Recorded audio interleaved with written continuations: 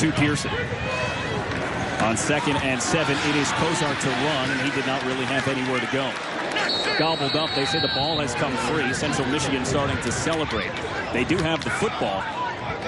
About the defense. Let's take a look.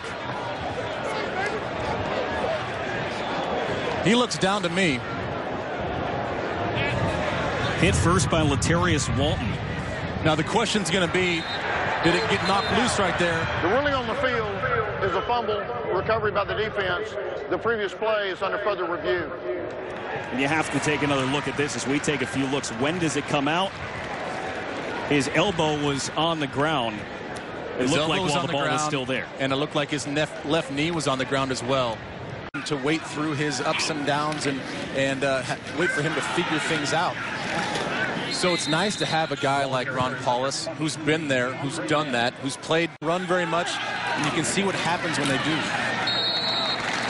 Number 23, DeAndre Mann. Another rush for DeAndre Mann. Going into the Big 12 schedule, which is going to be a gauntlet as you have a round robin playing every team in the Big 12. Texas coming up right off the bat. DeAndre Mann makes the catch, but Kevin King stops him right away.